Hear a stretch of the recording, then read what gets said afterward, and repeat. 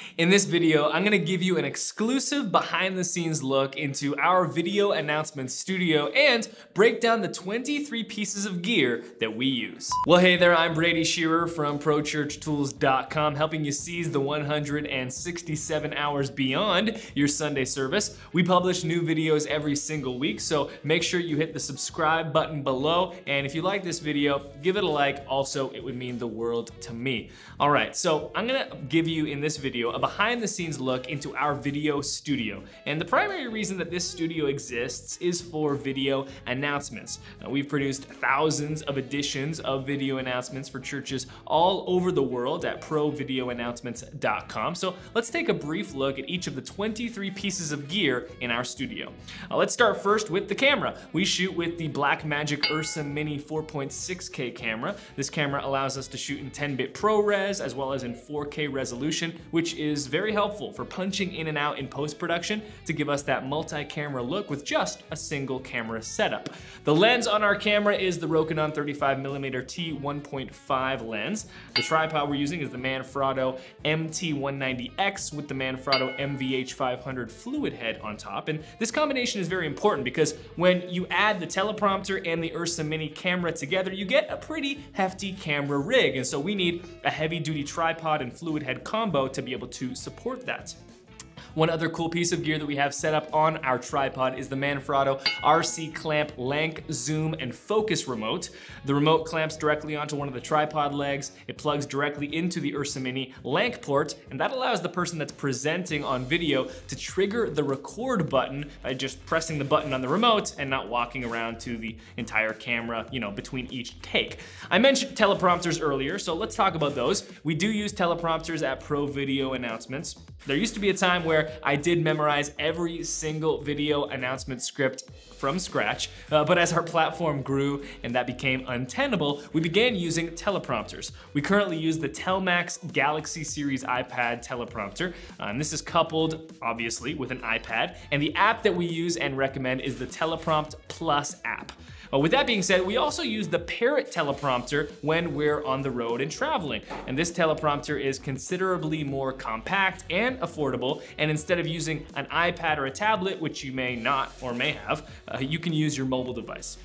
Let's talk now about the audio setup we use in our studio. The mic that we're using is the Audio-Technica AT8035 shotgun condenser mic. This mic is connected to the K-Tech KE79 boom pole. The boom pole is connected to a Matthews mini grip head. The mini grip head is connected to an Array boom pole holder, and the Array boom pole holder is connected to a Westcott compact light stand. Okay. Now, the reason that our mic stand setup is so pieced together is that because for the longest time, we did a ton of recording on the road when we traveled, and the traveling that was required was primarily air travel. And a lot of the time, we wanted to bring our gear entirely on our carry-ons. And so we set it up that way. Now, we don't travel as much anymore, but we still use some of that travel gear, and perhaps the best example of that is our mic stand that's still set up in our studio. Each of those pieces can be torn apart, broken down, and then fit inside a carry-on backpack that fits on an airplane.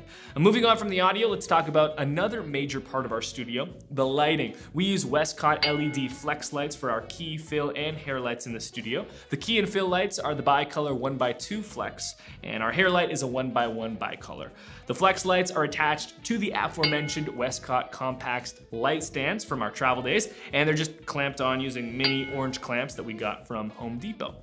Now, we don't just point our lights directly at our talent, we do diffuse those lights using Matthews silks. Our key light has a 48x48 silk in front of it, and our fill light has a 24x36.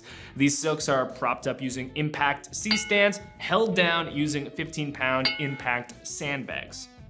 Okay, the final major category of gear in our studio is the backgrounds. Now, let me say that we shoot in a studio with backgrounds out of necessity. I always recommend shooting your video announcements in your church's auditorium or your lobby. Shoot outside during magic hour. Find a single window in your church and use that as the key light and shoot there. You'll save a ton of money on lights and backgrounds, and you'll be shooting in a location that's more relevant to your church than some background that you stick on the wall. Now, with that being said, because we shoot video announcements announcements for so many different churches. This really isn't an option for us, so we do use backgrounds, and here's what we use. Firstly, we've got a wood plank background that we built using a product called Stickwood. The planks stick directly on the wall with their double-sided adhesive. I ordered a single 40 square foot box, and it filled up this much of our wall, and this is the reclaimed weathered wood style of Stickwood. Beyond that, we also have a black paper background from Savage Paper. We use this as a black screen for keying out, and it's held up on the wall with the impact wall mounting kit. The final two pieces of miscellaneous gear in our studio are both very cheap, but wildly important to us. We've got a variety of packing blankets that are hanging around the studio for acoustic purposes. These are just packing blankets that we got from Home Depot, and they're clamped to the ceiling using more of those mini clamps that I mentioned before. And then we also use black gaff tape